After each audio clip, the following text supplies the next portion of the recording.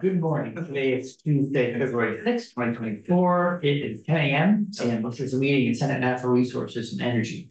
We're continuing our work on Bill S.213, Act relating to the regulation of wetlands, river corridor development, and dam safety. And we're beginning in this morning on some of the dam safety work.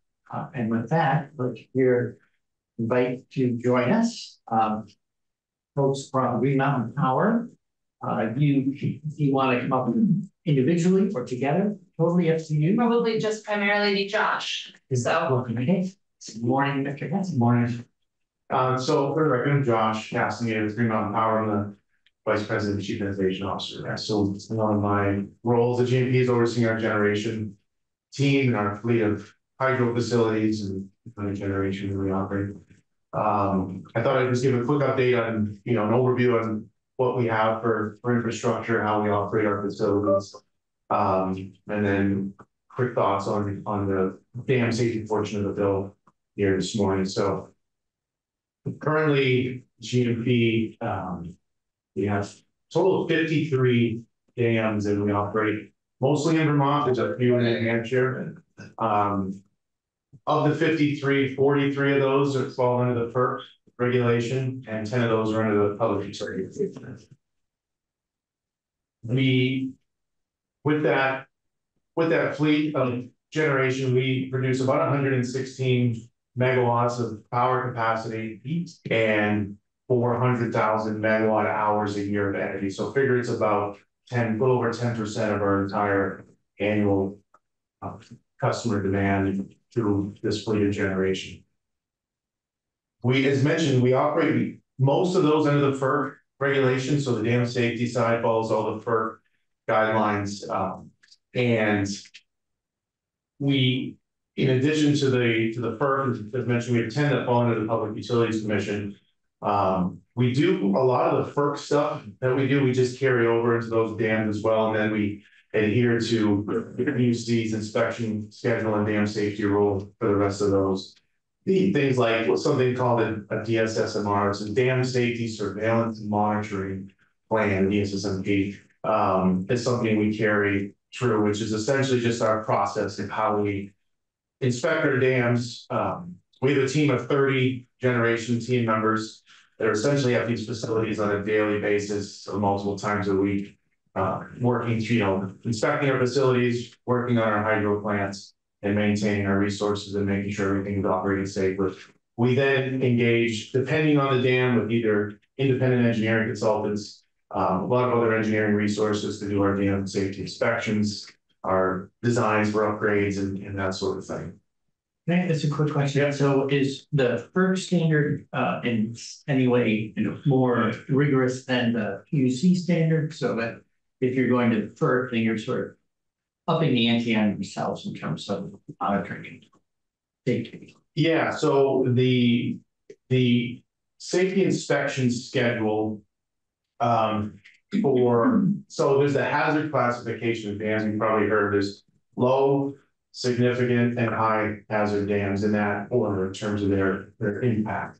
At the FERC, we do on the high hazard dams every 5 years, a full comprehensive inspection. You remember, and it's every 10 years every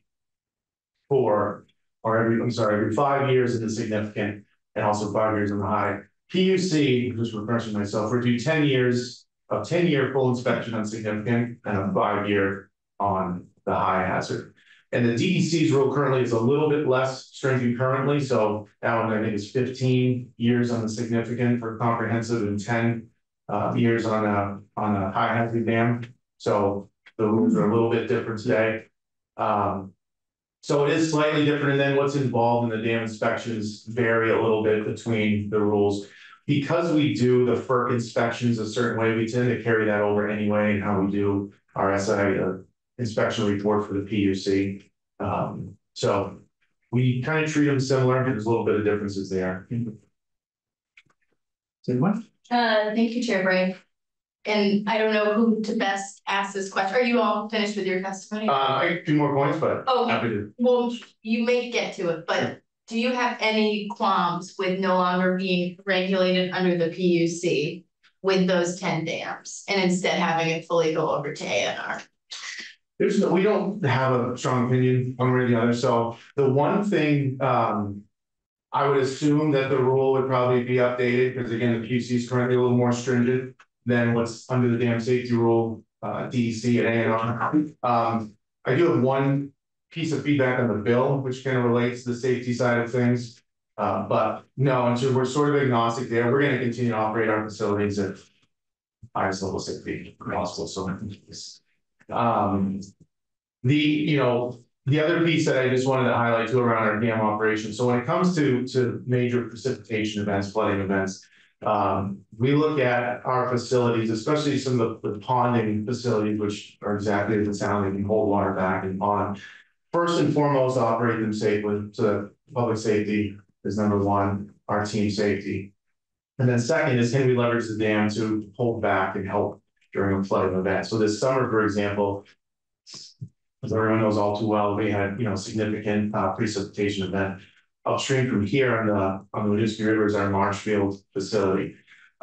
It's essentially at the start of the Winooski River. During the peak flows, when the most water was kind of moving through, we're able to leverage the dam to hold back half of what was coming into it from going out. That makes sense. So there was about 2,400 CFS cubic feet per second of water flowing into that dam. And we were able to leverage that to meter out 1,000 CFS during that period, which what that translates to is just lessening how much water is in downstream in the Winooski River. So point being that we're able to leverage those dams too during some of these significant flooding events as well. Yes, sir. Yeah, well, no, I just wanted to double back and maybe you're gonna get to it, so I can wait. There's oversight comes in different forms. There's safety, and then there's also impact on aquatic species and habitat. And sometimes they could be in conflict, like if I understand it, then like you might want to do a large drawdown to be safe side of a incoming storm, but there will be a large fluctuation in the water level in your pocket area. So I don't know whose priorities. I'm guessing safety always went down, but we talked a little bit about sort of reporting to two different. Well, are you stuck sort of reporting to two different entities with different priorities? Yeah, so to clearly answer your question, safety is going to take priority. So this safety and integrity of the dam is going to be first and foremost. I think which as relicensings have happened or updated 401 or water quality permits, a lot of those rules that existed in the 70s and 80s have changed. Something for us, the ability to draw down is a critical component.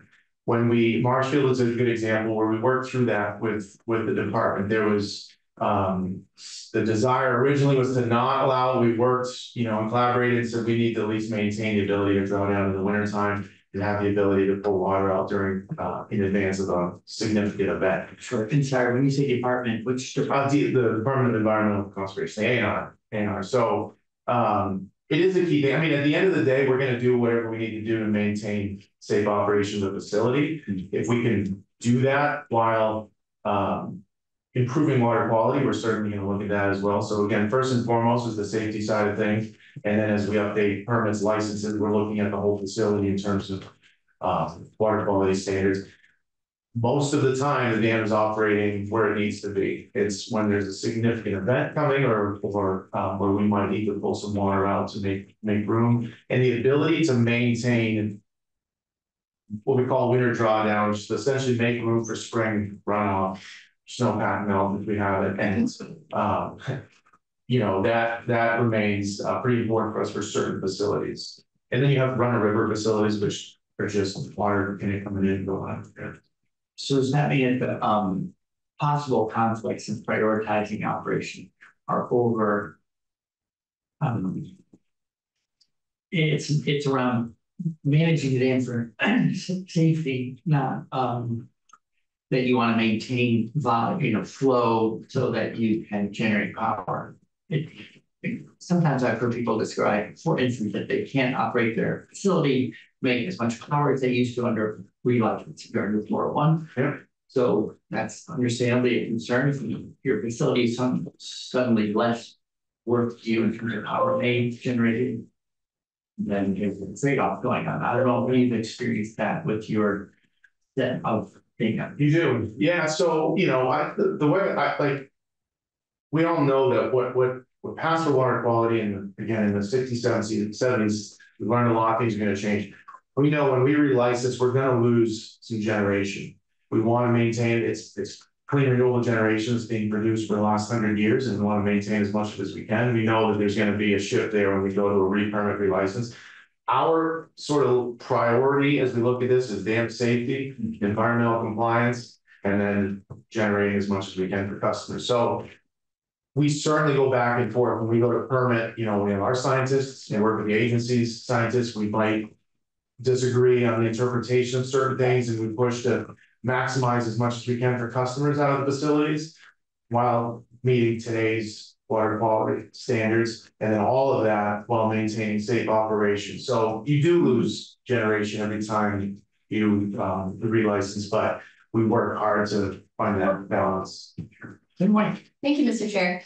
You operate dams on the New Hampshire border, correct? Because we have Trans-Canada in my district. I don't know if that's technically operating. No. Okay. Those are on the Connecticut? Yes. No, we have some just over the border in St. Johnsbury on the Smith, Smith and Sumsick and stuff, and not in Connecticut.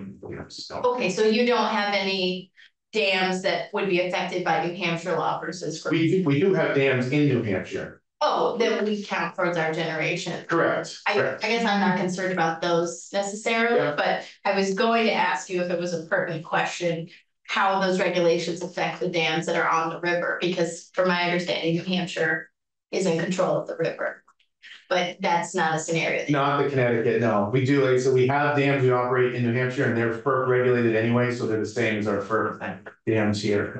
So no, that's Gray River HQ on the Connecticut River. Who does that? What do you? Which regulator? They just, yeah, so those are all FERC. I'd have to confirm, but I'm pretty sure those are all under FERC jurisdiction. Majority of them probably. Thank you. Yeah. I think let's talk about two that I'm familiar with, because I think just so I can get this less abstract. Yeah. The Wilder Dam. That's what I asked. Yeah, it's on the Connecticut River. Correct. It does supply electricity to Vermont. It does not. So I'm not sure that I don't, so they operate a bunch of dams in the Connecticut. Some of that energy goes into the market. Some of it might be under contract with certain utilities. We have a contract with them in general, which comes from the whole fleet of dams. I believe some of the other utilities do. I can't speak to that specific one, feeds Vermont, but it's in the mix, I would say. It might just sell into the ice cream market, for example. But Vermont does not regulate the Wilder Dam. I believe the river is New Hampshire. Yeah. Oh, no, the river is New Hampshire. Yeah, but I'm not 100% certain there, and I think they're FERC regulated. And what about Bellows Falls? Because there's that funny stuff with the islands. Yeah, same there. Again, I'm pretty certain it's FERC. Those aren't dams that we operate or maintain. Because I thought that Bellows Falls is actually in Vermont.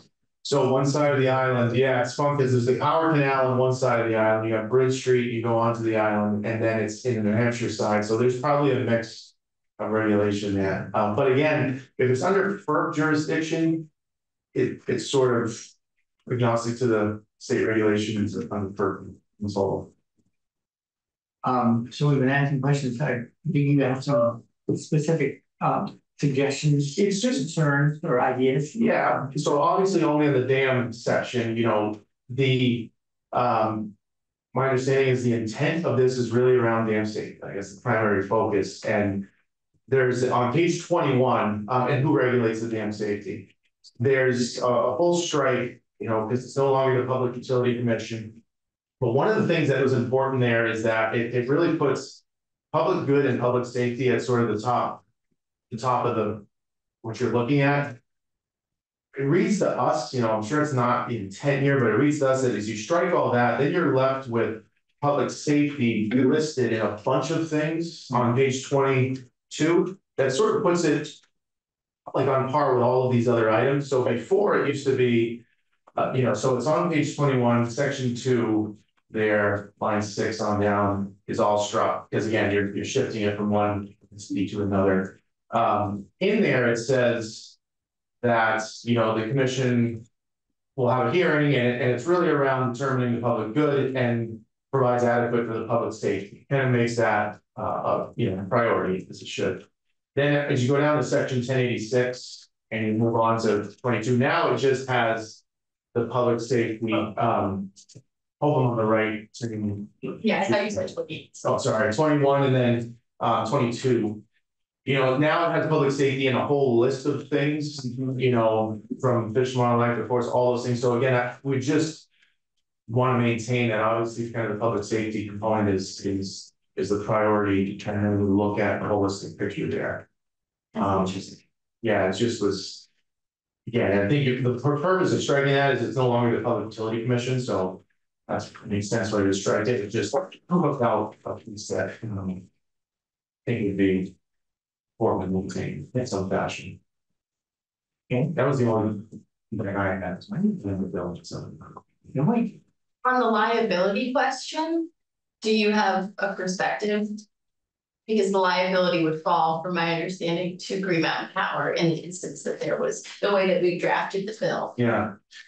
In terms of I certainly don't, the language between strict or not strict liability, I think you're going to hear from somebody who's more involved in the insurance side of things that can speak there. The piece that I think about is just a reminder that when we think of insuring the dam, the cost of insurance and what we use it for, there's a whole lot of other things that insurance helps to protect customers from. A piece of equipment fails, for example, happens, a generator fails, nothing to do with dam safety.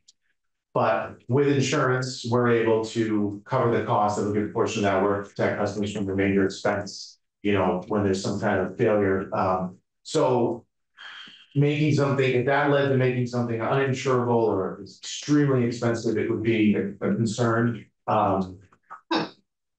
So yeah, that's just, I just want to highlight that we use the insurance is leveraged a lot more clearly separate from dam safety incident or something like that to help, insulate customers when a piece of equipment fails or something along those.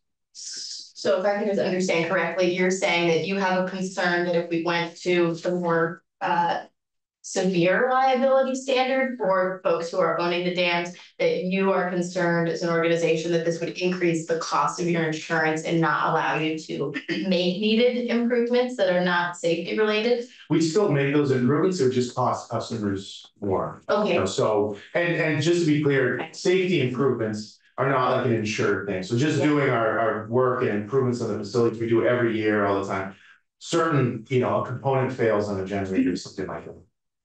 We have a deductible like any insurance, and then it can protect customers. So all that flows through. There's a cost to customers. And have you spoken to your insurers? I have not. Okay. No, not at this point. That would be, I think, something that would be really helpful for me to understand is that debate. Yeah. Because for me, I represent people who live downstream. Yeah. So the liability being stricter means that, from my understanding, they would be more likely to get remuneration, I guess, if there was a fault that occurred. And it sounds like that risk of losing or raising your insurance rates would be detrimental to you. So I'd like to understand to those customers. Yeah.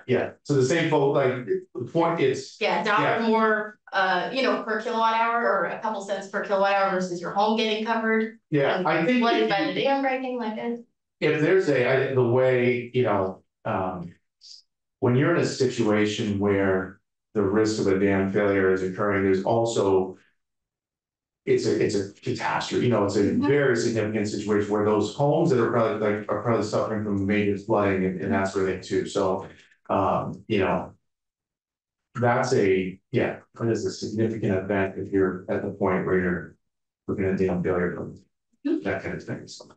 And you would prefer not to have the strict liability?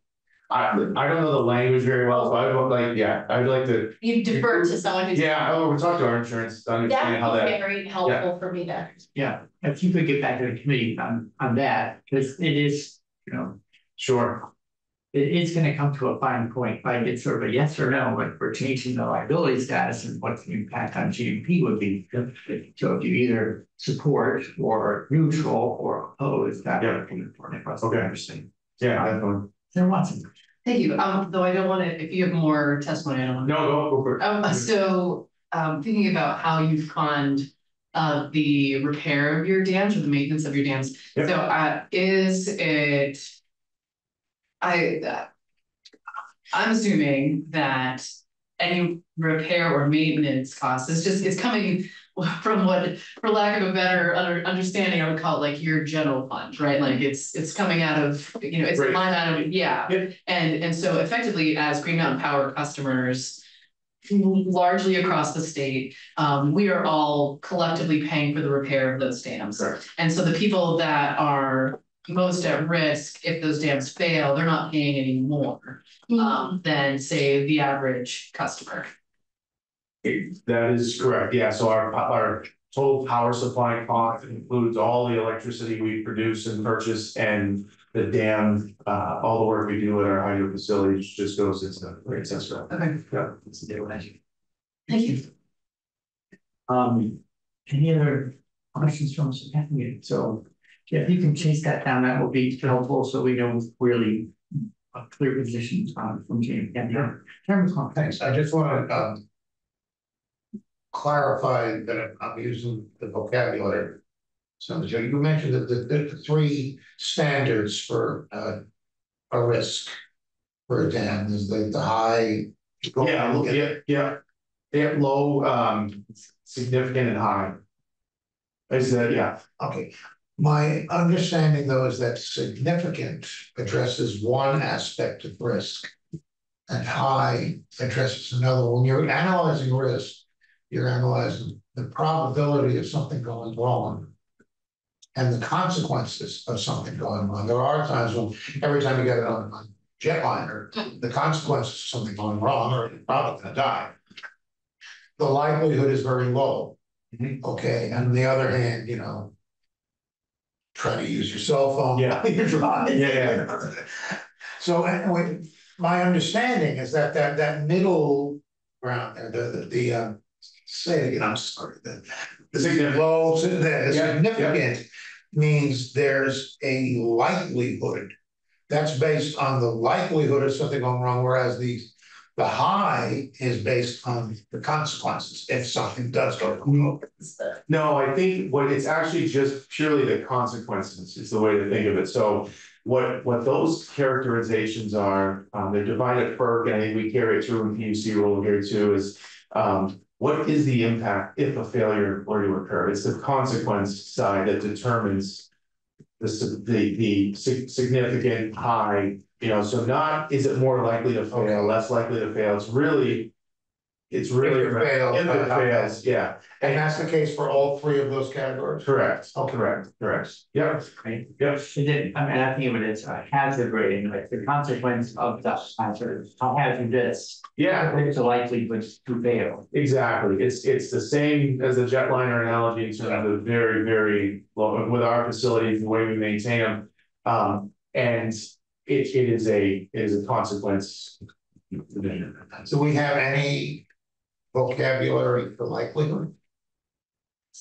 Well, for speaking for GMP, it is extremely unlikely because of the way we maintain and operate our dams. Other dams throughout the state, in terms of their what kind of repair they're in and stuff, the state, and actually, I think when Mr. Green was here, they know a lot more about a lot more dams and the state of repair. So that's probably an indicator.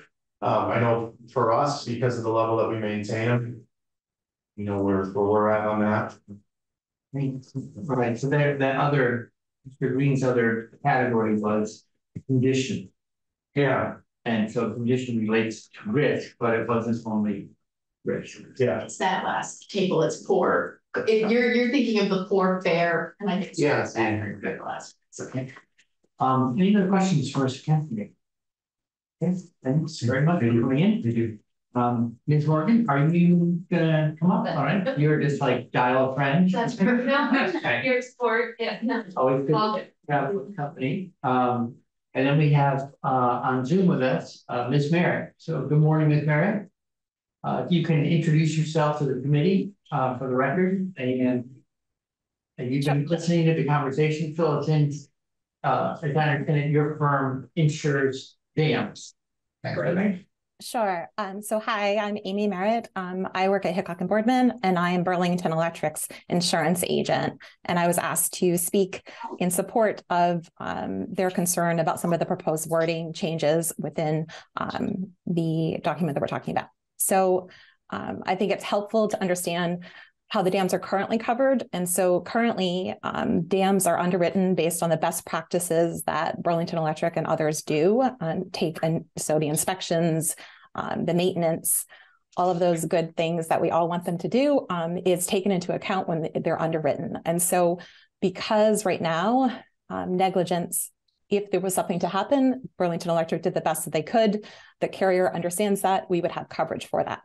If we change the language to strict liability, that removes the best practices as being a reason that the carrier can not pay coverage. So meaning that Burlington Electric did everything possible. There was an unforeseen event. Burlington Electric shouldn't be held liable from the insurance carrier's point of view because they did all the right things. If they didn't, then there would be coverage. But with strict liability, there's no option. It becomes Burlington Electric and their insurance carrier's problem, which from an insurance carrier's standpoint creates an issue from pricing because they can't price what they know that they're going to eventually pay at some point. And so ultimately, I think that the insurance carriers will likely exclude dams from coverage, or the pricing and the terms and conditions will be quite high and make it, in essence, a self-insurance problem either way. And so our concern is just that there's an unintentional consequence of changing that language, even though in the end, we all want the utilities to do what they should do to maintain the dams, and they're all doing that. But we would like to have insurance coverage so it doesn't impact the rate payers. So that's my opinion, and I certainly welcome any questions that I can answer related to the insurance coverage, not the dams themselves. Sure. Have you, on behalf of BED, sort of gone into the market and looked for coverage if we were to move to strict liability? Have you shopped for a product for them? And can you say anything about what your findings?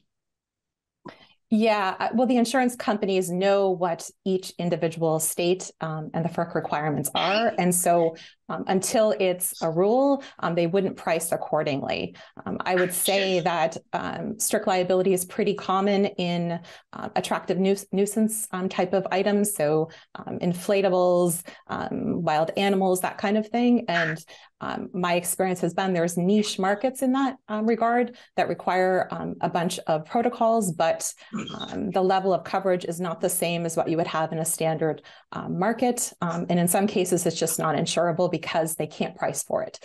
It's just a known quantity. And to someone else's point here, if the proximity of the loss is going to be catastrophic, that's a big number the carrier is paying, not a small claim.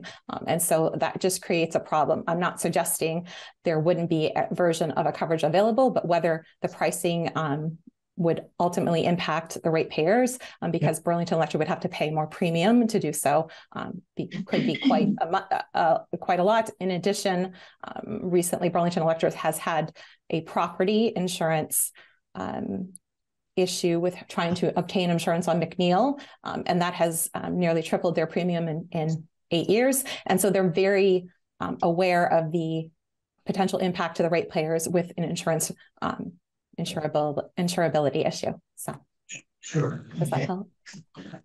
And as part of preparing for today, did you end up looking at any other states that have a strict liability standard? And I mean, we didn't ask you to do that, but I'm just wondering if part of your own due diligence, you said, I can look at some other states where there's a strict liability and see what's going on in their insurance market for dams.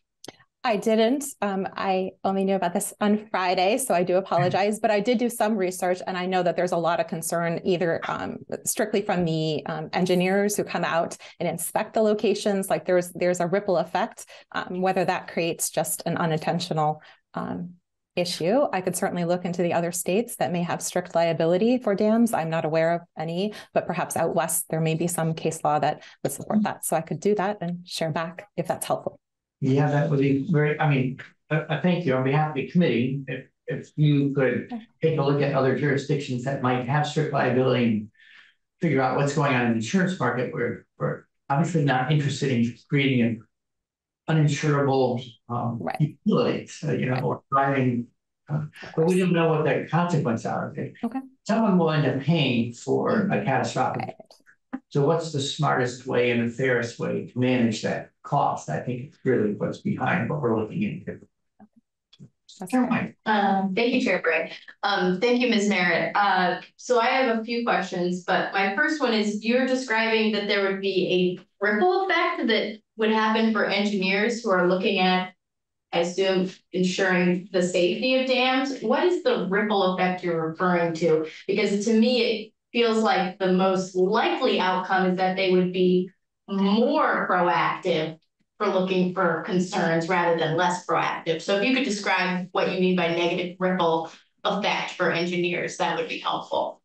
Sure. I'm speaking only in terms of the insurance coverage. So from an insurance carrier's point of view, if an engineering firm is doing the inspections and they are inspecting dams, if it's strict liability, there is most likely, if there's a big event, that the person who inspected the dam, in addition to the utility, would be pulled into it. And so there may be impact. I was reading again ahead of time yesterday regarding some verbiage on one of the dam safety's websites that was articulating some problems associated with the engineering firms. Again, I'm not here representing them. I'm only representing Burlington Electric, but I could certainly share that if that's helpful to everybody.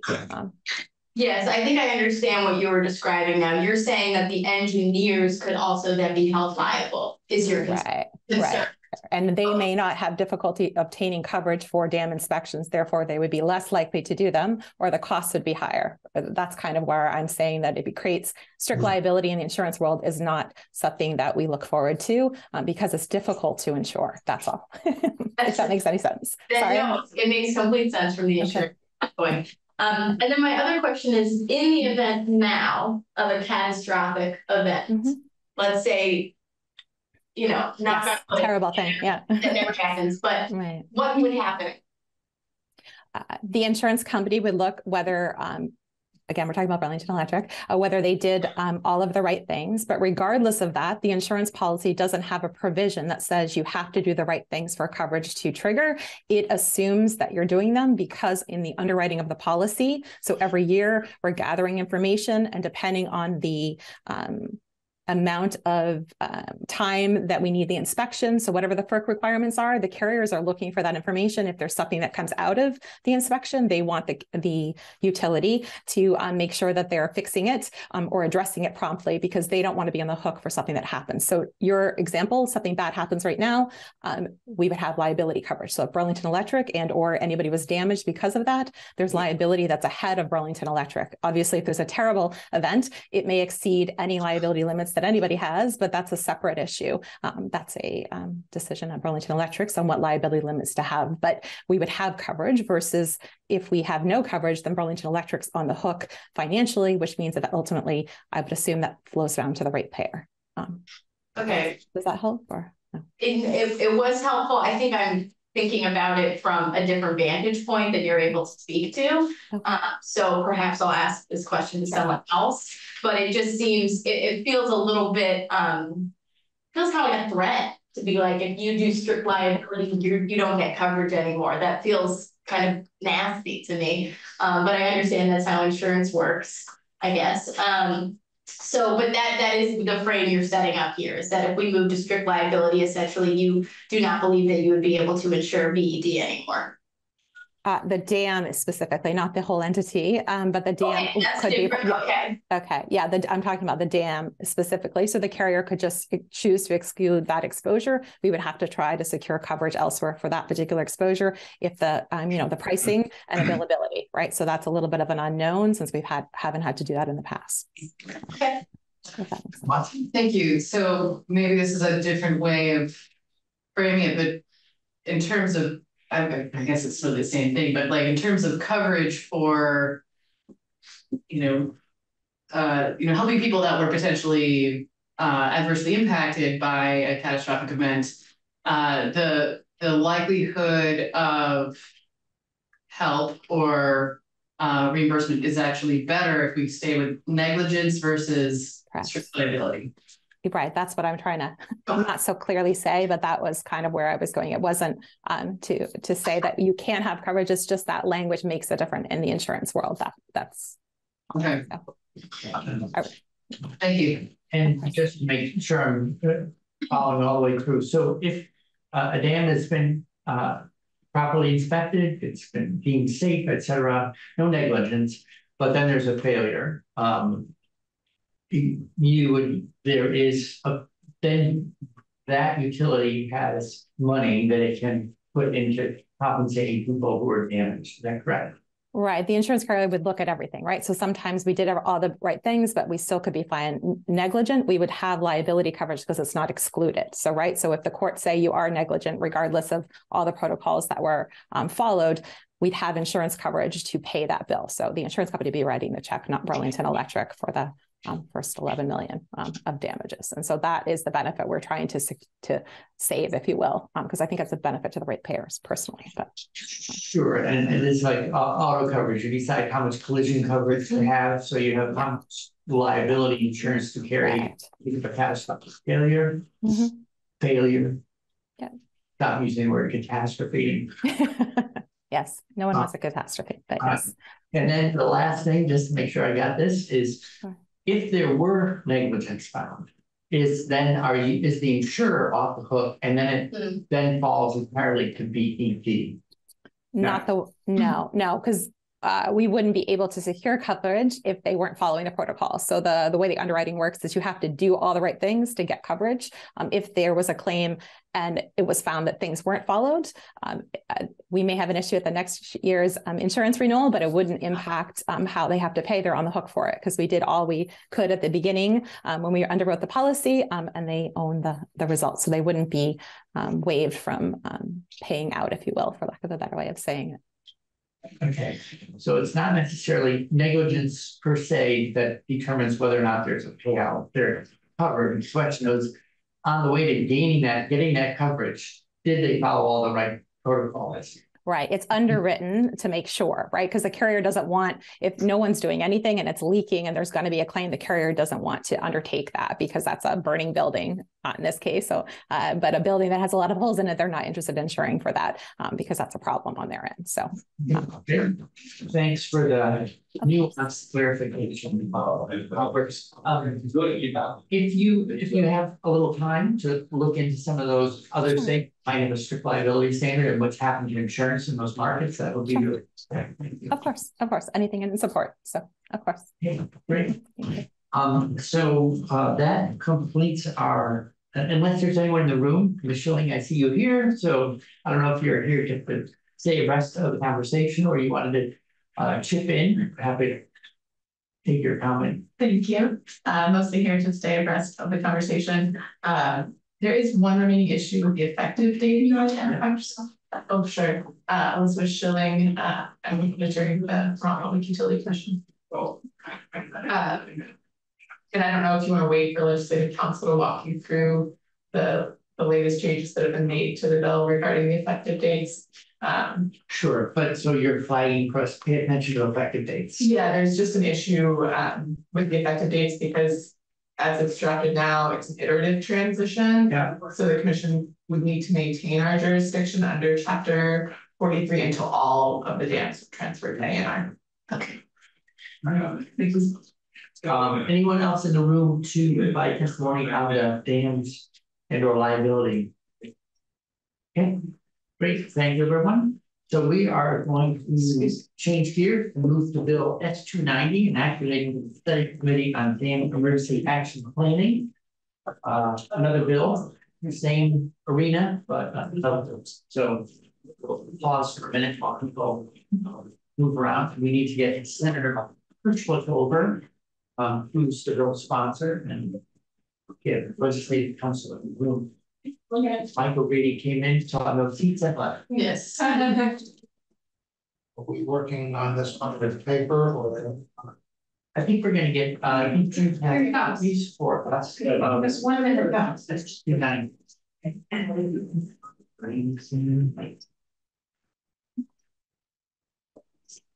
Morning, Senator Hirschler. Good morning. See you, thanks for coming over. So we, everyone's getting copies right now of S.290, your bill, and we're talking about dams a lot here. So we're on this session and including things like emergency preparedness. So happy to hear what you were thinking, and if you could do the civilian walkthrough of your bill, and then Mr. Brady will give it the legal one. Yeah, okay. The Kurt Senator from Washington District. This bill, some of the background is that I live in Marshfield. Marshfield has a dam. When I was on the volunteer fire department a few years ago, there was an event where we had an emergency event where we thought that might top over. There might be enough, so much water overtopping the dam. There's questions about would that risk the dam, but even regardless of that, if enough water topped over, it would take out several bridges through the town, both Marshfield and Plainfield. But then we started to think, so after that event, we didn't top over, we didn't have any problems. But we were going door to door, people along the river corridor, warning them that this might happen tonight, so be prepared. So that just generated a lot of discussion about what's the responsibility for Marshfield, for Plainfield, and East Montpelier and Montpelier if something happens. So we have like maybe the smallest town responsible for the emergency of this dam that affects towns that are much bigger and more prepared, have more emergency capabilities. So that was kind of some of the background. Yeah. This bill. Can I ask a quick question? Sure. So that's a GMP dam, right? Yes. Yes, and they have emergency action plan, as part of the, well, the new rule that's going into way specifies an emergency action plan has to be prepared. I don't know if that's in the current law as well. Yeah. When I was on the select board, I do remember we were getting their plan. Yeah. Like they were required to send it to the town. So that was some of the background. And then Representative Mahali, when he got elected, represents Marshfield, Plainfield, and Calais, the same kind of people approached him and said, like, well, we don't know if it really got dealt with properly. So he started looking at it.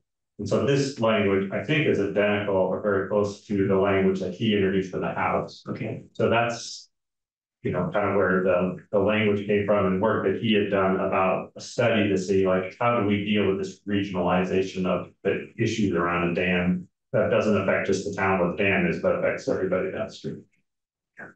Okay. So you create a study. Basically, create a study committee, have JFO, fiscal office, legislative operations, help staff, the committee, the committee meets, it's like, where are these hazardous dams, and give recommendations on how to move forward. Okay. And what's last year? It was not, unless it wasn't in the Senate. It might have been done in the House. Right. Okay, so we'll look at dates. Right. Yeah. So basically thinking about how those emergency action plans get communicated in a coordinated way, because more than one town needs to be aware of what's going on and have a plan. Right. And how did is it the dam owner's responsibility to identify each town, and then, or is there a better way for the towns to communicate in each emergency response in those towns? Yeah. I think the way it was back then, what happened is somebody from GFE tried to contact somebody from each town. Yeah. And I don't even know if they did contact the towns below downstream. Right, like, I don't know if Montpelier got a call. I don't think so. I think only Marshfield got a call. And so we were notifying people right there, and then through mutual aid, probably Plainfield and East Montpelier heard about that, but I don't think Montpelier, not on mutual aid to them, but that was the concern. So that was brought up again to Representative Mahali, who thought like, Let's figure this out. yeah, could a study committee help? And so as far as who's on the committee and some of the specifics, you know, I'm not wedded to, totally up to your committee to work on. If you've got changes there, that would be fun. Thank you. That makes sense to me. Senator Watson. Thank you. Really glad that we're taking this up. One of the changes that I am just anticipating, which I assume would be not a big deal, is like, actually, let me back up. I have two questions. So one is, it references a regional emergency action plan. And I assume that doesn't exist yet. Like there are emergency action plans that the dams are required to prepare. And I know they're going through a process of like how those should be dealt with, but I am assuming that this is sort of imagining a new level of plan that would go beyond towns, which is just addressed in the emergency action. Right. So it mentions the RPCs as being the likely entity that would. And so in the list of like things that should be in that regional action plan, one of the things that, just so you know, like I'm anticipating maybe adding is like notification responsibilities. Like who does it fall on to send out the alert, you know, something's happening. So And what kind of alert is like? yeah. Yeah, anyway, just thinking of them. Right. Thank you, Mr. Chair. I am very supportive of this bill passing in whatever format it needs to be passed. And I'm wondering, there's been a conversation about its best location. And I apologize, I was out of the room. I assume that you're considering adding this to S.213. Well, I met with Senator Hardy this weekend, and we were talking about how there's, you know, in government operations, you're looking at a response to flooding bills amongst other, and so I don't know if it becomes more of a municipal government bill and then travels in something you're doing, or if it travels in this bill. It feels to me like it could go either way, but you know, so we should chase down. You're both on GovOps. Yeah. So if you could talk with, I've already mentioned this to the chair, maybe while you're in there, you can more conversations and see if it's the fit is better in work you're already doing there, or if it's an add-on here. I think, Mr. Chair, I would defer to your preference on this as the chair of the committee. I truly do not know strategically between the two committees which one it makes more sense in. I do think it's with the municipal piece more relevant to GovOps, but it got referred here. So, hey, you know, that maybe is a symbol. It should go in this bill, so we don't have to move it all around.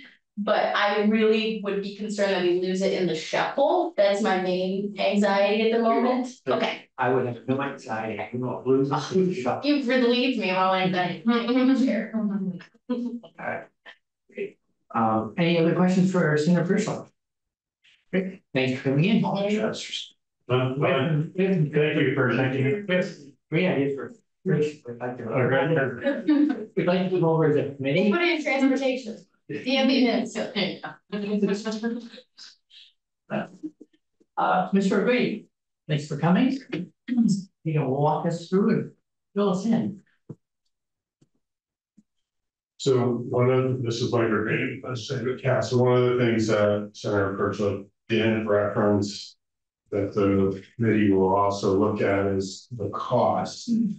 Who pays for the municipal costs of acquiring equipment, acquiring the training that municipal fire departments and other responders need in order to be prepared for the possible hazards posed by the dam failure. So that is another one of the driving forces in this study committee. So you'll see that it's a session-long study committee. It's created to review and recommend how to improve regional emergency action. And page 2, with hazard caused by dam failure, including how to shift responsibility for planning from individual municipalities to regional authorities, how to improve implementation, and how to fund dam emergency action planning at the regional level. There is an 8-person committee created, a House member, Senate member, somebody from DEC Dam Protection, someone from PUC, 2 representatives of regional planning commissions, 1 member of the Division of Emergency Management from the Department of Public Safety, and 1 legal owner of a dam, appointed by the Speaker upon the recommendation of the Dam Safety Program. On page 3, line 4, you'll see the powers of this study committee. They will identify those dams that are high hazard. So you already know that the state has identified high hazard dams, but this committee would also identify those that would have a significant possibility of flooding populated area. So that is part of what a high hazard dam is. If it fails, will it flood populated areas? But now they're going to make a determination which have the significant possibility of that.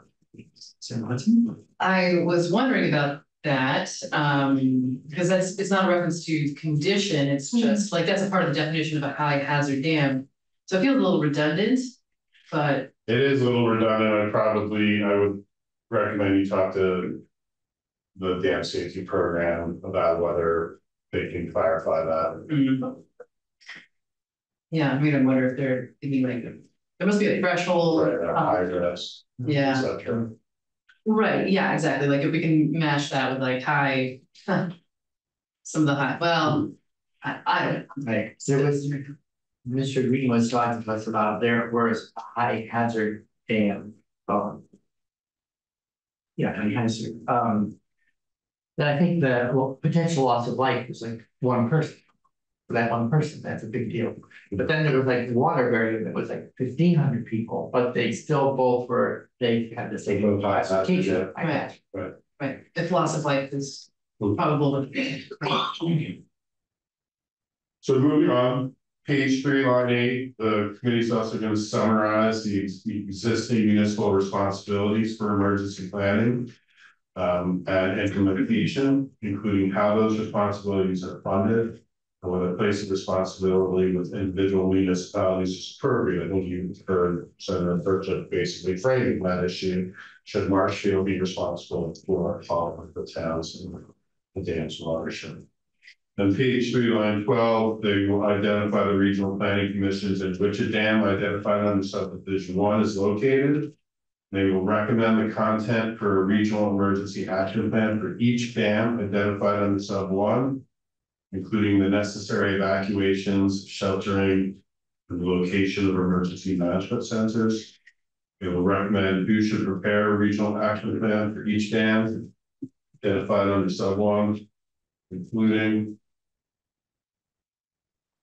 the basis for the recommendation of the role of regional planning commissions. Then they have an estimate of the cost of the production of these regional emergency action plans, an estimate of the cost of regional planning commissions and municipalities to implement, including a recommended source of funding. They get all these systems from us that your legislative staff, legislative operations will do planning, JFO fiscal, legislative council, legal. Generally, we've been trying to move away from staffing committees where there's only 1 member of the House and 1 member of the Senate. This was the request of the sponsor from the House. There is a date in here that needs to be changed. Page 4, line 14. It says on the 27/15/2023. That should be 2024. No. Well, that's what I was asking. What was introduced last year? The study committee submits a report to the General Assembly with any of their recommendations. When the council calls the first meeting, committee selects its own chair. Study committee ceases to exist upon March 1, 2024. That has to change as well. Yeah. And then you all get compensation and reimbursement as to do the non-legislative numbers. Is the whatever transition away from which council staffing when there's only one House, one Senator, one or two, whatever, is that a capacity issue for the? It is.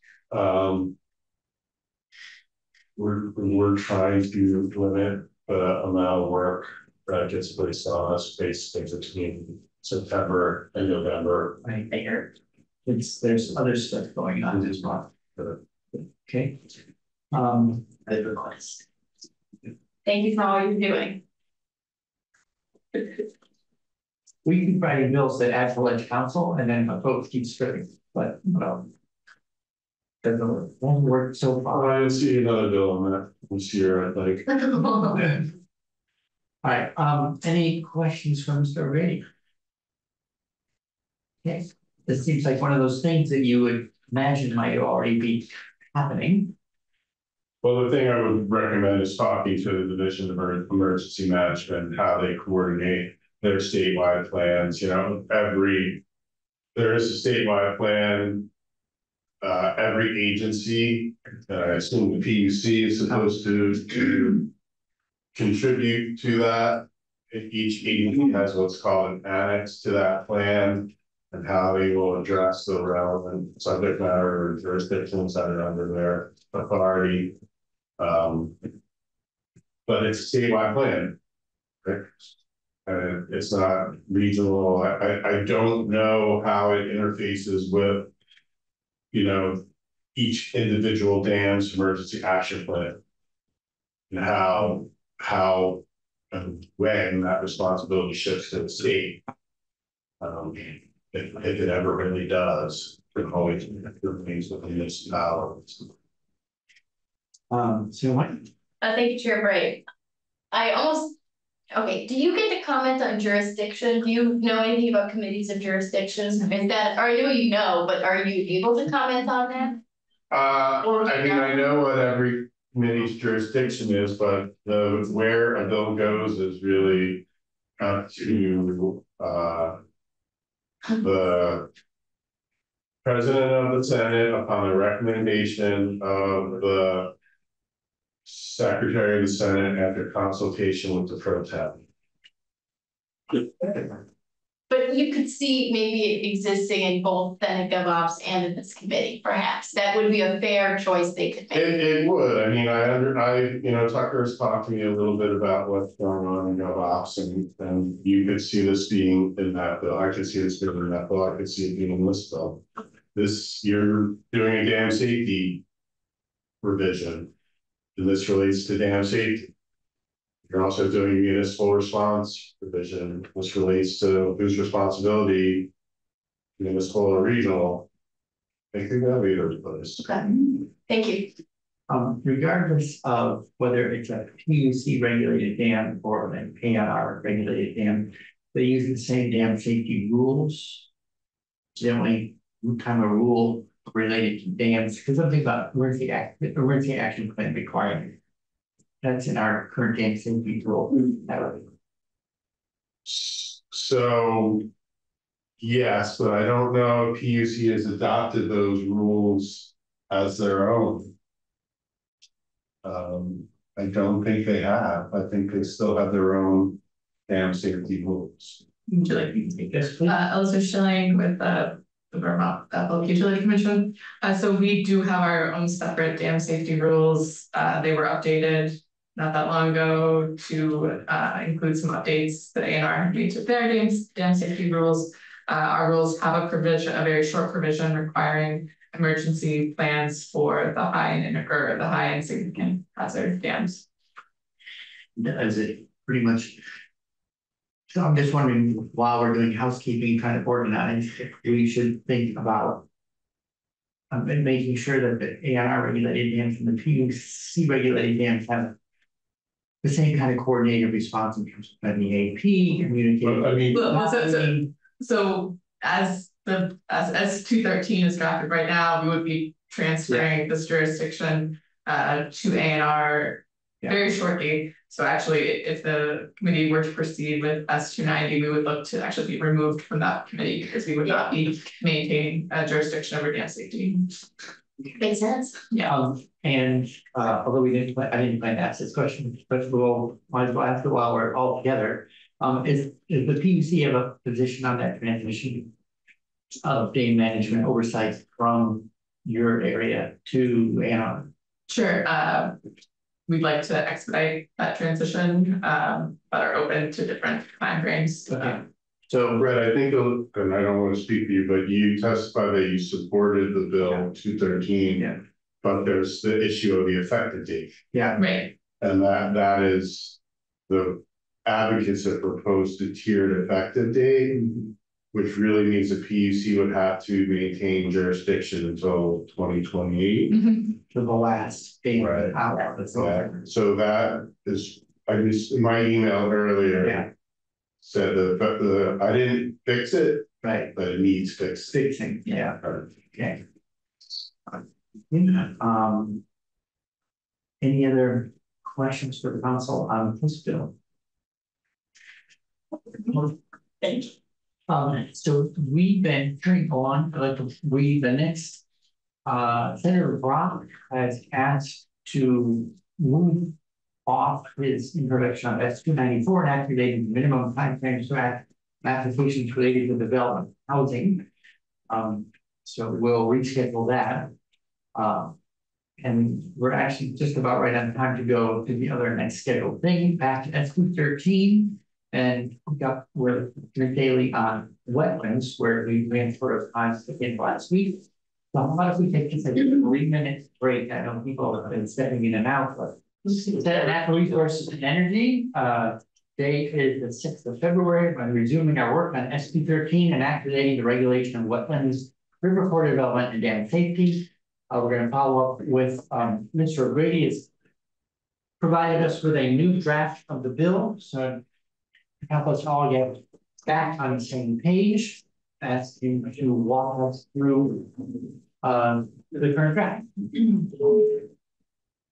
Make sure that we're truly in sync with, so we all have new hard copies for this morning in this draft 2.1, understand 2524 5 PM. Is that right? I don't know what the committee would like to do. We have a, you have a copy. If it's easy enough for you to do it, if we stream it, then other people can watch. Well, it's on the website. Or it's on the website. Whatever you want. If you want me to put it up, I can put it up. If it's not a hassle, let's do that just so that, and when listening without a piece of paper, we'll see what we're looking for. Just 1 second, Mikey.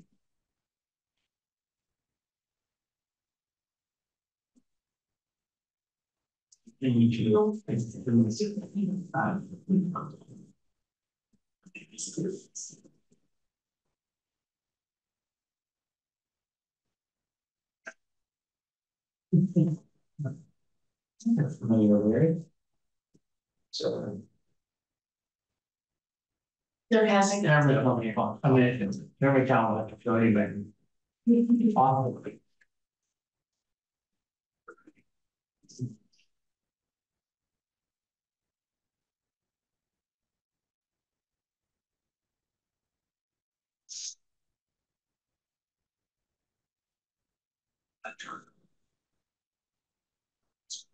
I'm sorry, I didn't realize that. We do that setup. So I'm thinking we're gonna do it this way. Again, try to speak sooner rather than later. Okay. Great, thank you. So this is Mike O'Grady, legislative council you have in front of you. We've got 2.1 dated yesterday at 2:35 PM. So I can walk through the changes, but I can also give you a broad overview of everything, whatever you would prefer. I think if we could do the broad overview as well as maybe spend more time on the changes, so that way we'll really see the bill as a whole? The first few sections relate to wetlands management in the state and probably the first 6 sections and how that policy would be changed. Section 1 is the general policy for the wetlands section. It had previously said the water and water resources and wetlands management policy, but it was proposed to strike wetlands because wetlands are water resources.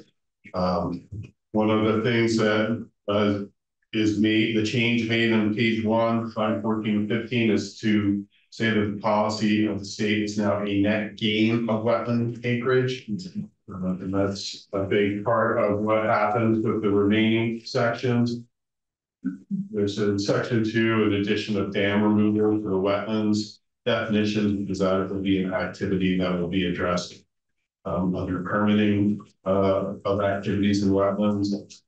The section 3 is an update of the not significant wetlands inventory maps. Currently, the A&R is supposed to revise these maps every time they make a determination, but they don't, or at least not in a timely way. What the section now requires that they annually update those significant wetlands inventory maps and advisory mapping layers on the resource atlas annually.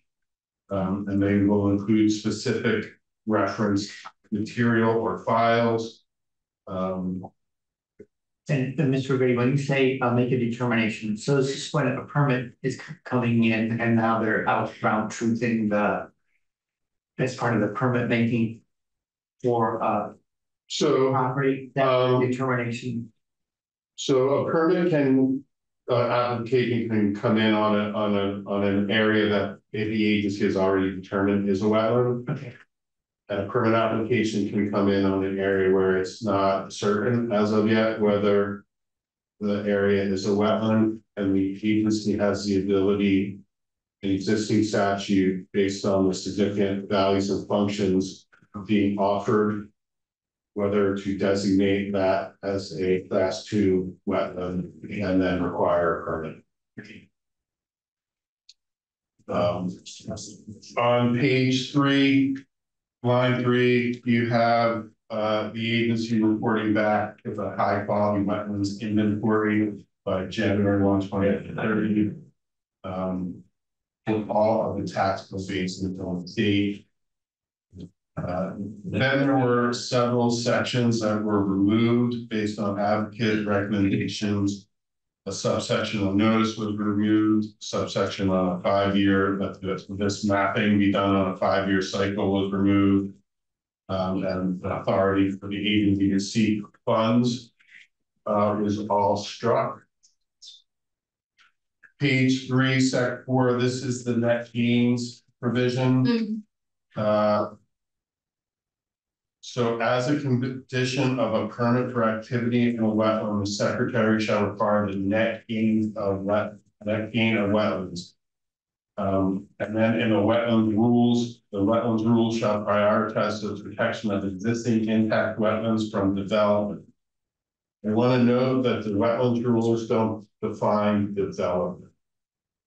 The wetlands rules are, they permit activities or uses of the wetland. I don't think development is even used in the wetland rules.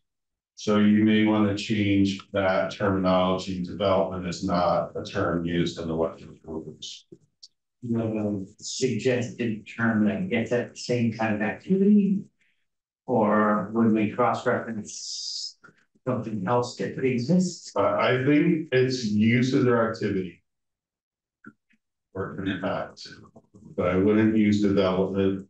I'll tell you why you shouldn't use development in a minute.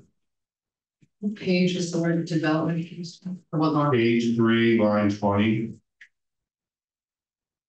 Thank you. The logging wouldn't be development. It would be an authorized use under the wetlands rules. In a minute, you're going to get to a definition of development where logging is development and the storage of those logs is development. And so I'm fearful of you going out to the floor where there's a wetlands permit requirement where the term development is used. And then later on, you define development as it's defined under FEMA, which includes any grading, paving, excavating, or storage of materials. I am concerned that you would raise a debate. Sweeping up too many things. The other thing that on the bottom of page 3 on 2021, that is of change, is that there's a 5,000 square foot provision that's been added where a permitted activity within a wetland that is larger than 5,000 square feet will cause adverse effects that cannot be avoided. The secretary shall mandate that the permit applicant restore, enhance, or create wetlands or buffers to compensate for adverse effects on wetland. The 5,000 square feet threshold is a new threshold. That is not currently in the wetlands rules. Generally, the threshold is where there is a threshold. There isn't always a threshold. The threshold doesn't always apply. It's 2,500 square feet. But if those rules also say that if a wetland is significant enough, if it's not 2,500 square feet, it can still be regulated. So you're saying with this language that the net gains requirement and the requirement to restore, enhance, or create wetlands to compensate for adverse effects only applies when that is within a wetland that's larger than 5,000 square feet, regardless of its significance. Even if it's class 1. It doesn't say that. So it doesn't distinguish between class 1 and class 2. This is just, it has to be larger than 5,000 square feet. Could be a class 1, the way that the language reads. Thank you. Did not have a ninth of an acre or something like that. Remember, it's not really easy to get any permit to do anything in a class 1 wetland, so you're probably not going to trigger it.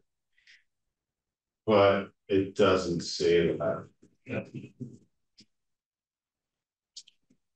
Okay, thank you. So, Senator McDonald. The other, in addition to what you'll let be mentioned, is also the tile grade issues. Were the language to appear to regulate cropland that met the definition of the wetland or cropland by statute excluded from the definition of the wetland. So,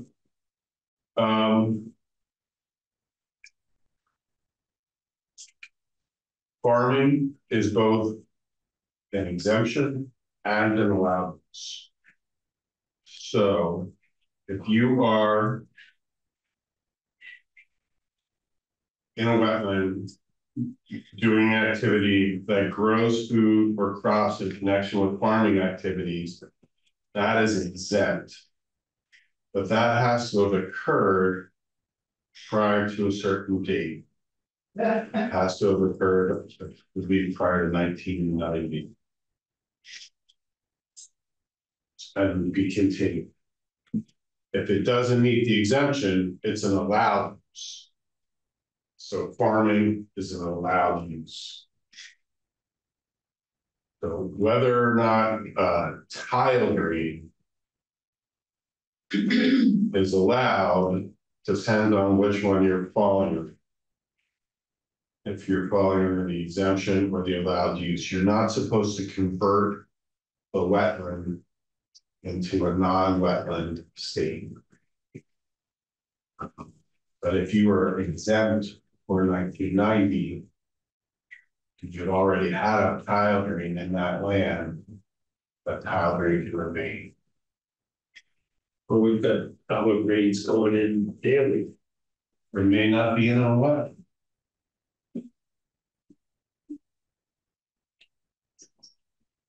but there's no map on them, so your buildings don't know.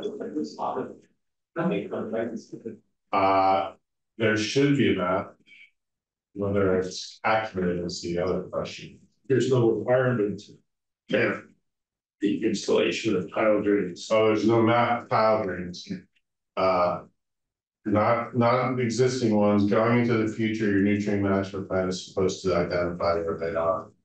But that assumes you know where they are. It assumes you know where they are.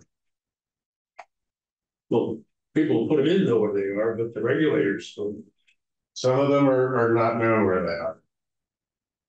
And that list is getting larger day by day. So going into the future, your nutrient management plan is supposed to identify that. But there are pipes that come out of fields where people don't know where the inlet is. And so they don't really know how to map that. The going into the future means when? I mean, So every time your permit needs to be revised. your NMP. Yeah. Because it's like years. Well, for a large farm, it's pretty much every. Okay. And if you had when you re-up your NMP, if you had done no additional tile drains in the prior year, you have an obligation in your NMP to identify pre-existing. Actually, no, I don't think you do. Okay.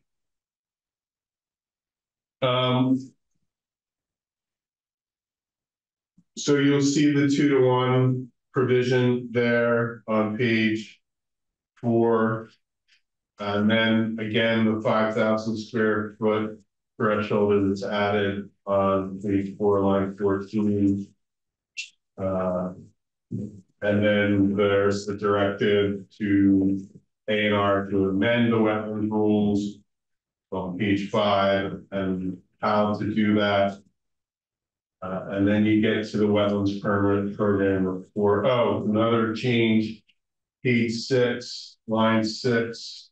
It's not highlighted because it was made in the previous draft, but you're moving this, the compensation and the in lieu of compensation program and where that money can be spent for projects. It had been in a HUC 12 level, and now you moved it to a HUC 8 level.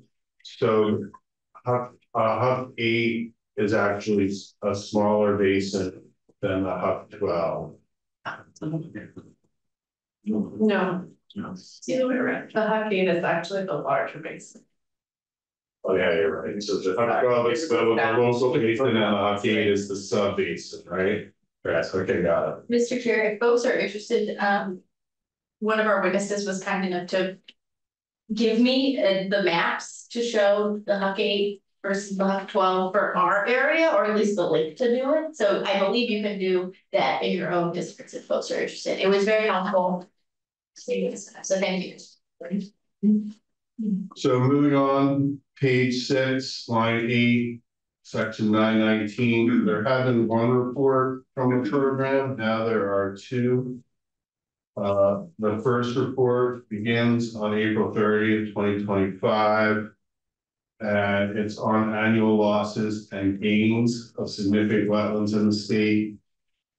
The location and acreage of fast 2 bucket losses, gains, site visits, permit issue, enforcement, updated mitigation strategy, number of site visits. Subdivision 5 and subdivision 3 are duplicative, they're the same exact language. The one can go. The second report begins on report April 30th, 2027, and every 5 years thereafter. And that's analysis of the historical trends, effectively on the status of wetlands in the state, the results of the NWI mapping, and relevant updates in class 1 and class 2 wetlands. Page 8, section 5, this is just amending a specific enforcement section in chapter 47 for water quality resources and adding wetlands as a specific reference. A couple of years ago, you added wetlands as being protected by the water quality standards. So I think it is appropriate to add wetlands as being protected by the enforcement authority in 10 USA 1274 eggs. And then on page 10, this is where you get to development and river corridors. Actually, before I go, section 6 is an appropriation section. There's 500,000 for staffing for wetlands and 500,000 for the mapping. As you all know, this will require the bill to go to the appropriations committee by release.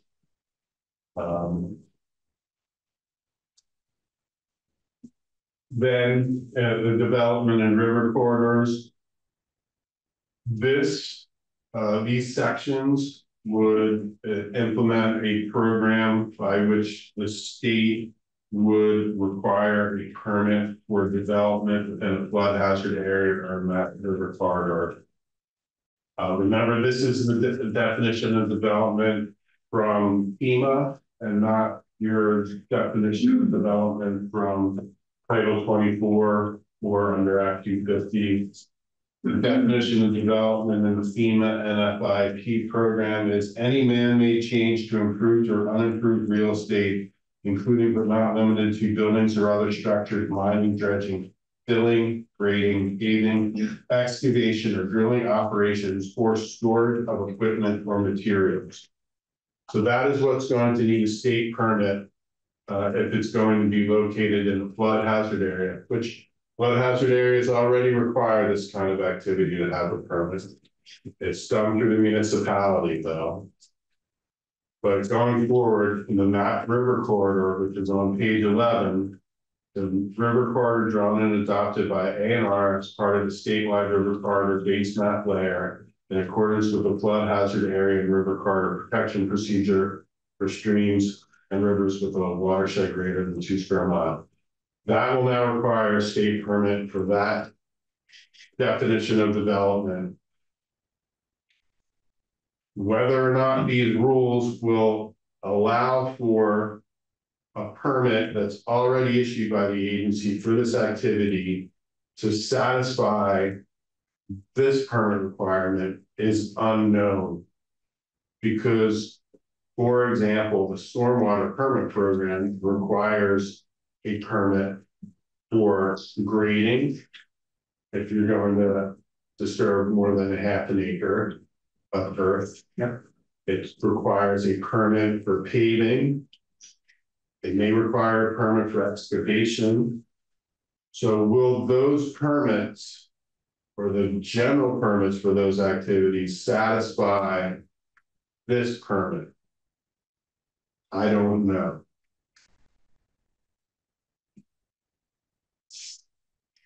So something like 2 flags. So you get to that. I apologize. Could you point me again to the definition that was included but not limited to? Oh. So the definition is just a cross-reference to the federal citation. And that's page 10, line 11, the 44 CFR 59.1.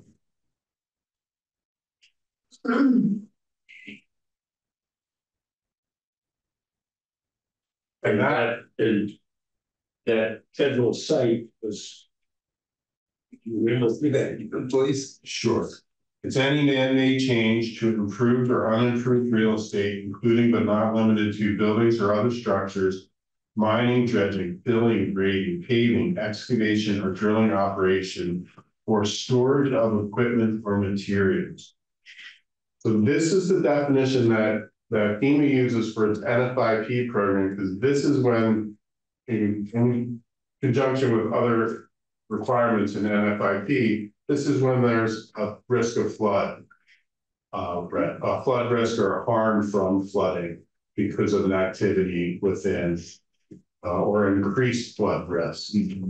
Remember when some of you might remember when they put hoop houses up in the Intervale, FEMA came and said, no, that's an increased flood risk because you increase the soil or disturb the soil to an extent that there's like a 2-inch difference, and therefore that triggered FEMA's NFIP program. You're gonna have, these rules are gonna have to address all that kind of stuff. Yeah. And it's not addressed in the statute. You just direct the agency to adopt those rules on page 11, line 17, audit report January 1, 2026. The secretary adopts rules pursuant to the APA that establish requirements for issuing and enforcement permits for development within a flood hazard area or not river corridor in the state. Now, the state already has a program where it permits this development in a flood hazard area, but it's only this development that's exempt from municipal regulation. Elizabeth is the one that drafted those rules. So, but this is expanding it from not just that development that's exempt from municipal regulation that's going to be state regulated. It's all development, and it's in a wider area. The entire flood hazard area? Well, no, it's the Math River corridor, which could be broader. It also could be narrow, but it could be broader. And what you're also probably gonna trigger here, and it's perverse, is that you're probably gonna require, it's gonna lead to people in the Math River corridor getting flood insurance. And what's perverse is that their insurance rate will be less than what the insurance rate is for the people that live in the flood hazard. Because that's how FEMA does it. FEMA's like, when it's not mandated, they want to incent it. And they incent it by having a lower rate for people that are outside the flood hazard area. So you're gonna create probably an incentive for people to get flood hazard insurance, and it'll be at a rate that's less than what's in the flood hazard area. So what was once a carrot, now it's going to be obligatory, and because you're going to be in compliance, you're going to get a better rate. You're going to get a better rate.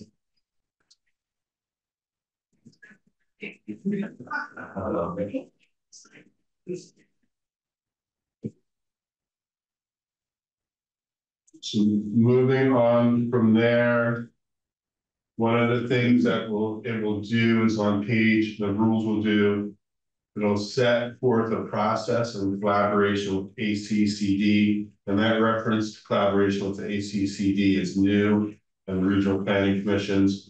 For amending the statewide river corridor base map to identify areas within existing developed settlements suitable for development that will not cause or contribute to increases of fluvial erosion hazards. But remember, development is just storage of materials and dredging or grading. And so are they gonna the construction boundaries fit in that definition? I don't know the answer to that question. You could combine everything. These tile drains relate to a CSO event occurring in black zones. So I just question what's going to be identified, or I just don't know. Right. Are you expressing some concern over the sensitivity of this trigger? Maybe too sensitive a trigger that we're going to. So many activities that I think if we want to make that the trigger, that's your policy decision. Yep. I think you should know what that means. Yeah, well, I'm appreciative of that. I'm just wondering, you're flagging for us, and when you do that, sometimes it's like I just want you to know what the bill does. Okay, That's all I want you to, I just wanted you to know that the bill is gonna have a definition that's broader than what you likely consider to be development. That it's now going to apply to all activities in that Map River corridor, and it's not just the municipally exempt activities that are in the flood hazard area. If you're going with what the bill does, I gather that when a swamp is designated, the bill says people shouldn't make it less swampy than it is. Is that what the bill says? This is all, but there are other requirements that provide that we can't change the character of the wetland. Well, this bill references those requirements. It does. The rules. But then it's more nuanced than that. Well, it's, you know, that's what we are stuck with, is nuance. Trying to find where the line is. I don't know where the Okay. you tell me where the line is for tile drains. Well, there was a whole study committee a couple of years ago. We couldn't figure out where the line was. Well, we did, and there's no record of tile drains. So you can't find the tile drains. there wants to be. Where you know what the line was, you couldn't apply it because they're secret there. I have a question about.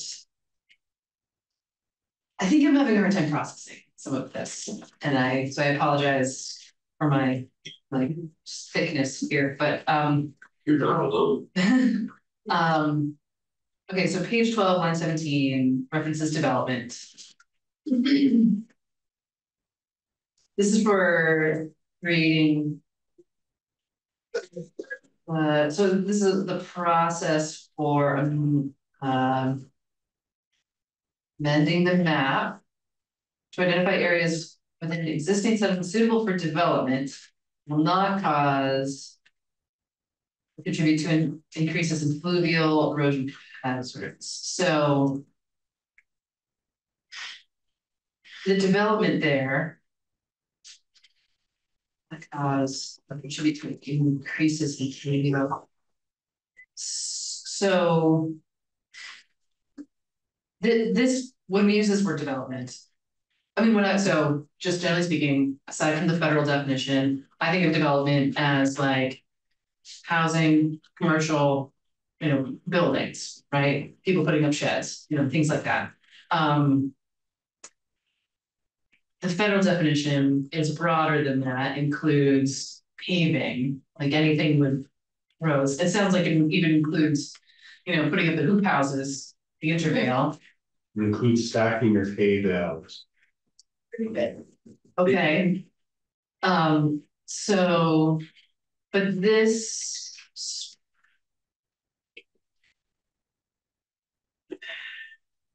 And so all of that activity would now be regulated by the state in river corridors, which presumably in most places are going to be bigger than the flood hazard areas. That may not be true everywhere, but in most places that would probably be true. And so this is a process. They'll probably issue a general permit for how you do certain types of activities. For other activities, you're going to need an individual permit. That's what it's going to be. It's going to be a statewide permit program for this type of development within the Map River corridor. So, and it's going to be duplicative of municipal permitting of development. So you would need both. So it's it can't be due. Are we not taking it away from the municipality? You're not taking away their ability to require a permit for development under zoning. Okay, so they need both potentially, depending on what it is, and that 250 permit is what. Okay, and does this mean that if you wanted to, I feel like stacking hay is a little bit tricky because that might also be a farming practice, which is development. Which is development, so it's Under the definition of FEMA. okay, so that would not be exempt. It's not, it currently is regulated under the state river corridor rule. Because it is exempt from municipal regulation. They already regulate certain farming practices. Okay, and so like, let's say somebody wants to put up a hoop house in the river corridor, they would need a permit. They would, because it's going to potentially increase the flood risk. Yeah. Okay. You know, I mean, I can get you the current state river corridor rule, which identifies these activities and says you should be located in a flood hazard area where you have to do them in a certain way in order to be authorized. That's what the current does, but that's only for that development that's exempt from municipal regulation. You're now going to say that all of that development. And that's policy choice. It's up to you. I mean, there's definitely a rationale for why this should be done, but you just need to understand why.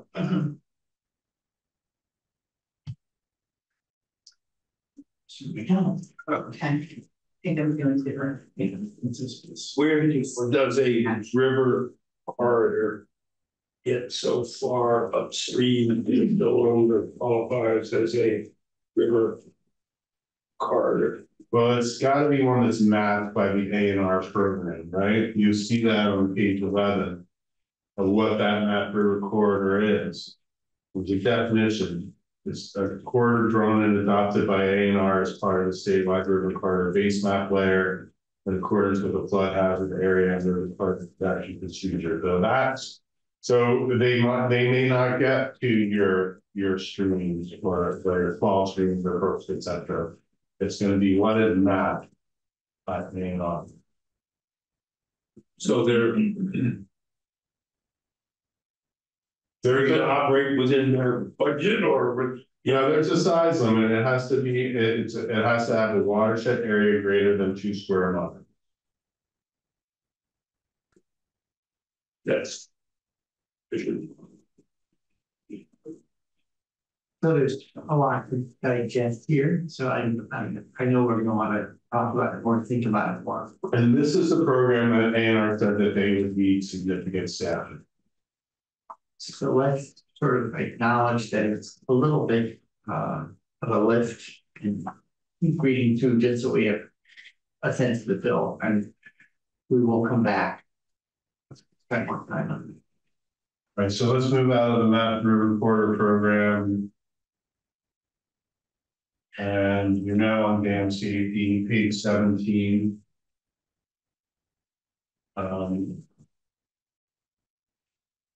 So there are a lot more sections being amended here. Effectively, you're amending the entire chapter. So page 17, line 4, that's what it does. It amends the entire chapter. There are some sections that don't change, like 1079 on line 6 on page 17, where the purpose section is laid out. But I thought it was helpful. The purpose of the chapter is to protect public safety and provide for the public good. This is here for context. Yeah. That's what I think you know. Great. And that's not an excerpt, that is the entire. That is the entire purpose of this. Okay. Of this chapter. What the main thing that this chapter does is it shifts responsibility for dams in the state from what was called the state agency having jurisdiction. And now jurisdiction for dam safety is going to be with the Department of Environmental Conservation Dam Safety Program, and the PUC will no longer have jurisdiction over dam safety. The PUC retains authority over the CPG and any activity related to the CPG and the generation of electricity. So you will see very similar changes throughout this chapter, beginning on page 19, line 12, where the powers or the jurisdiction is now limited to the department. Any reference to the PUC is struck. So unless otherwise provided, the powers and duties authorized by this chapter shall be exercised by the Department of Environmental Conservation. This is not substantive. I want to understand how to read the bill. This does not say that we're deleting the language that gave the power to the PUC. No, you're going to see provisions in here that explicitly reference that the PUC retains its authority to oversee for electric generation. So what is it? The line right up here, you know, that section, the 10 DSA chapter 4 is amended to read. So this is sort of like what we do with the constitutional amendment. If it passes, this is what the law said, rather than adding in deleting from existing law. No, that you are adding and deleting from existing law. But we're not stating the deletion. We're saying if this bill passes, this is what the law was saying, and the law will no longer say the part we're deleting. That's correct. It's the normal process. Right, but often we do smaller changes, and then you have the actual the other part is stricken, and the other part you have the line. Right. I mean, page 19, lines 15 through 20, the jurisdiction is struck. Right. An existing law of the PUC. Exactly. That's being struck. That's what I was looking for regarding. All right. So you'll see, just I'm moving quickly through this, that a lot of these changes are really just changing state agency having jurisdiction to department, or removing any reference to the PUC with regard to safety. Page 24, line 4, PEC is the one going to be issuing CPGs for dam safety or any of the activities that require a dam safety order, construction, repair, renovation, etc., related to safety.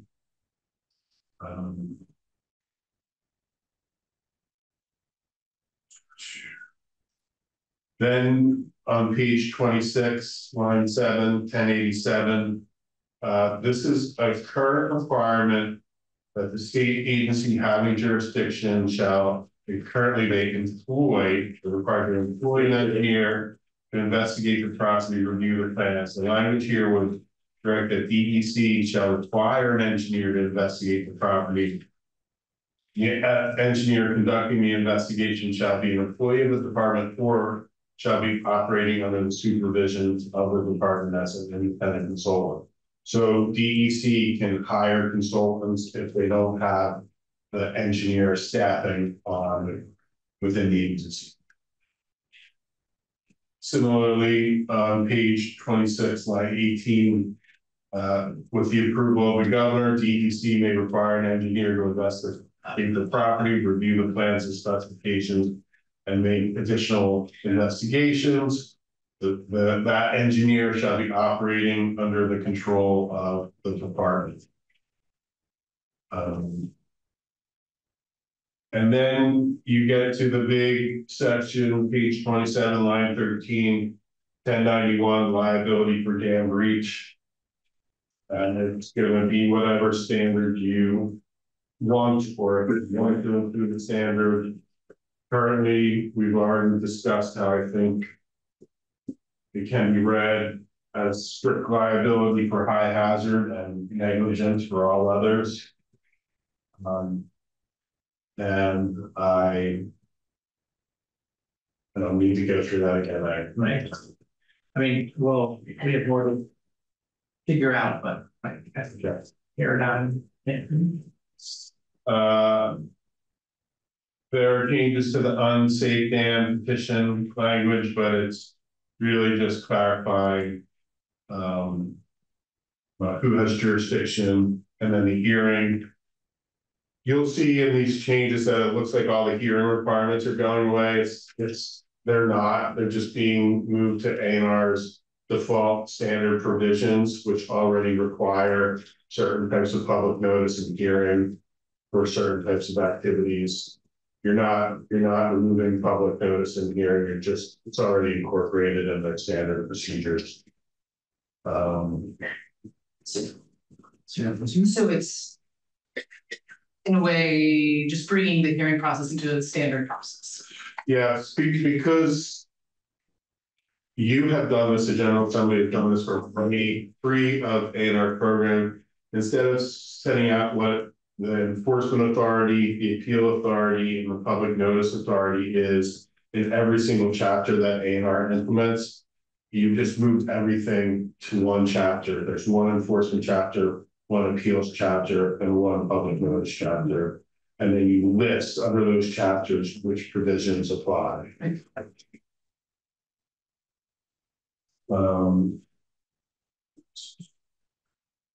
DEC is going to do inspection of dams. There was new language added based on the auditor's report at the bottom of page 30, line 19. When the dam go by the state, DEC provides the inspection report to the designated point of contact for the dam. And then for notice of an unsafe dam, same thing, another auditor recommendations with the state agency having jurisdiction over a dam. That should say the department determines that the state dam is unsafe and in need of repair. The department shall immediately notify the designated point of contact of the state if the owns of dam makes this information available. There were significant changes to the unsafe dam revolving loan fund. It's now just the dam safety revolving loan fund. It's not just if your dam is unsafe. They will provide low or zero interest loans, including subsidized loans. Funds from the fund shall be available for both emergency and non-emergency projects. There are conditions for the use for emergency funding. And then there are conditions for the use of non-emergency funding. A lot of this you've seen before. It's highlighted because there were some tweaks, honestly, really to the organization to make it work a little bit better. But most of the substance is the same as what you've seen before. I'm just moving quickly because of time. Is the designation of unsafe appealable? Yes. How does that work? Any act or decision on secretary is appealable under 10 VSA chapter 205. So until that appeal is worked through, it's goes to the environment. Right, and you have, it's a de novo review. You have the opportunity to show your facts that are engineering analysis that supports that it's not safe, and the department has the same opportunity. Okay.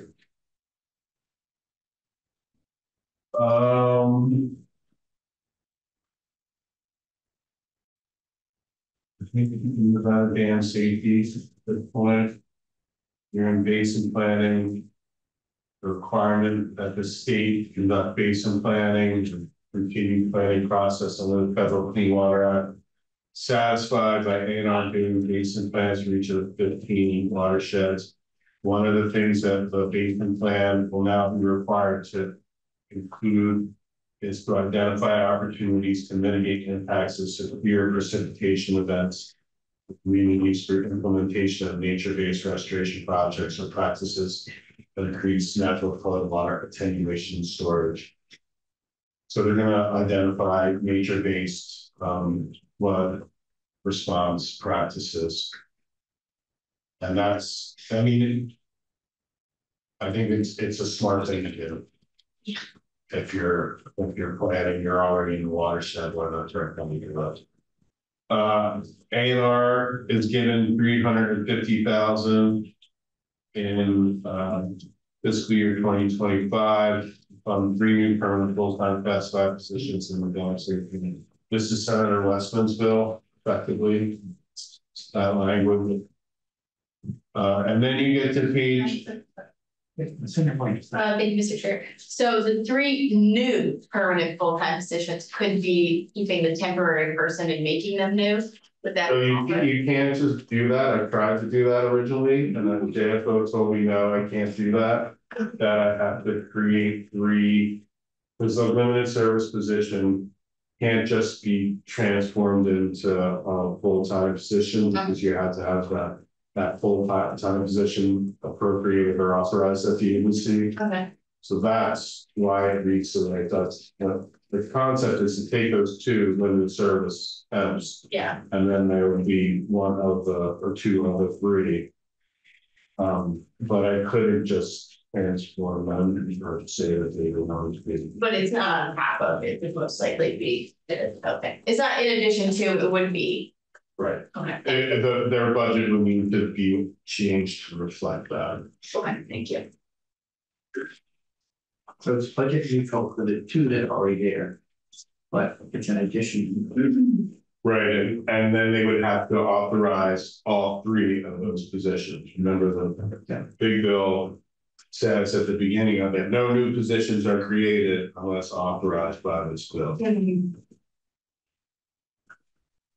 So then you get to page 39, going on to page 40. This is the expanded polyester foam bill. I was directed to put it in here. It's H.213. It prohibits the use of expanded polystyrene foam unless it is totally encapsulated. So it can't be used for a buoy or a dock or a raft, etc., unless the foam is totally encapsulated.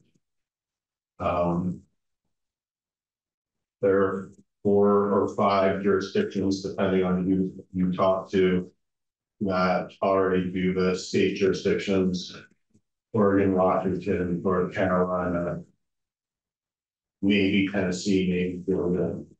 And then there's a ton of municipal jurisdictions that do it.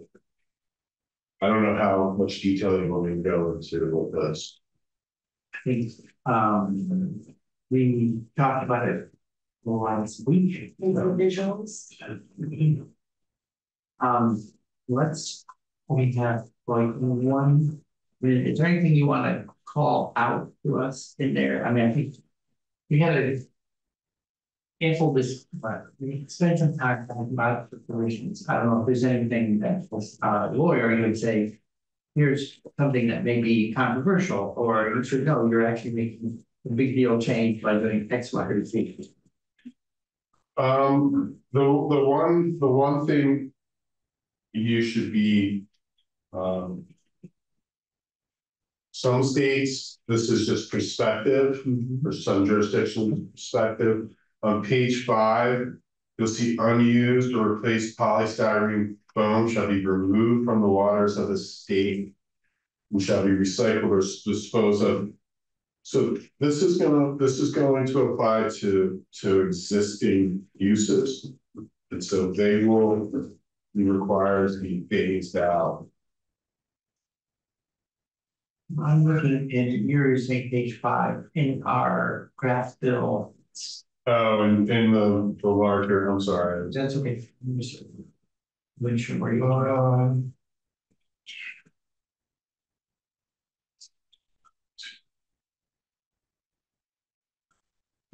So it's the removal in water. It's page 42, lines 11. Unused, yeah, replaced polystyrene foam. I think replaced is clear, but unused, I don't really know what that means. So this was based on Washington State. One of those things I'd like to clarify is what needs to be removed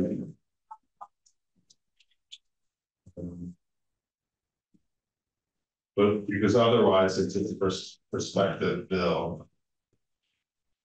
Yeah. And so which page was? 40. 42, line 11 through 13. This.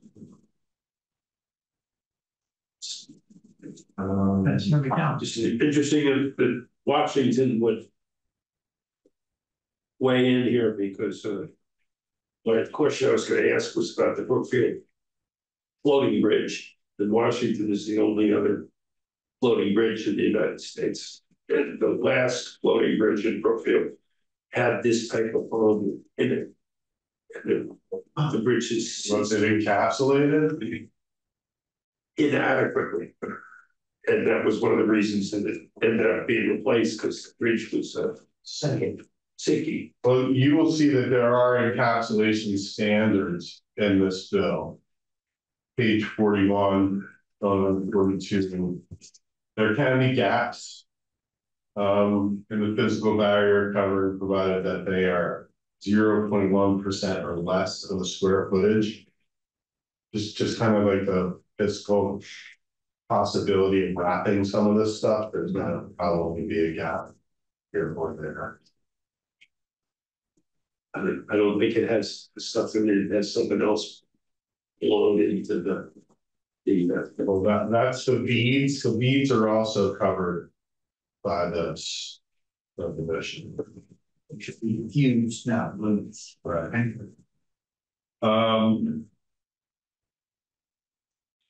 There's 50,000 that's appropriated from the general fund to DEC for staffing requirements. I don't know if 50 grand is enough for this or not. Then the effective dates. I would move a lot of what's in the effective dates to a transition section. But the big decision you need to make here is with regard to when the jurisdiction over the PUC dams shifts to DEC for purposes of safety. Right now, there's a schedule in here that says by July 1, 2025, the agency shall assume jurisdiction over dams with a high hazard classification. And then by July 1, 2028, the agency shall assume jurisdiction over all other dams. Well, that really means that the PUC retains jurisdiction over its current 21 dams until July of 2028. Because none of them are. Well, no, some of them are high hazard, but you have to give them, they have to retain jurisdiction over dams until July of 2028. So Why? because you're not transferring jurisdiction over all of them until 2028. Why? Well, part of the reason is because DEC is concerned about their work. Because the DEC is adopting rules right now for dam repair, construction, et cetera, and those rules last year you delayed them until July of 2025, I believe. Yeah. And so they don't want to be doing that rulemaking and then taking on the jurisdiction of the dams. And really, they're worried about the high hazard dams that the PUC has. So DEC won't be ready till then to take. I think they want, it kind of makes sense to have all the rules in place before the DEC takes jurisdiction. And they're not sure they can get the rules in place. Well, you're basically requiring to have the rules in place and take jurisdiction at the same time. July of 25 for high hazard dams. I think you could probably, if you made the date of transfer July 1 of 2026, their rules will be done. They'll have capacity to take on the high hazard dam. They're not worried about the low hazard dams or even the significant, they're worried about the high hazard dams. If you give them 2 years to finalize their rules and take on jurisdiction, I think they'd be okay with that. So we'll have, go through. At that level, okay. And then a lot of this other stuff, you gotta move to a transition section. Because it really shouldn't be, it's not affected me. And I can do that if you would like. Yeah, let's do that. Okay. Thank you, everyone. We are 7 minutes past. Appreciate your staying so that we could finish. One complete revision. Ms. Daly, thank you for your second round of being patient with our evolving schedule, and we will have you on. You're actually already on the schedule, I think, first up, because I knew this could happen. So we'll see you tomorrow, we hope.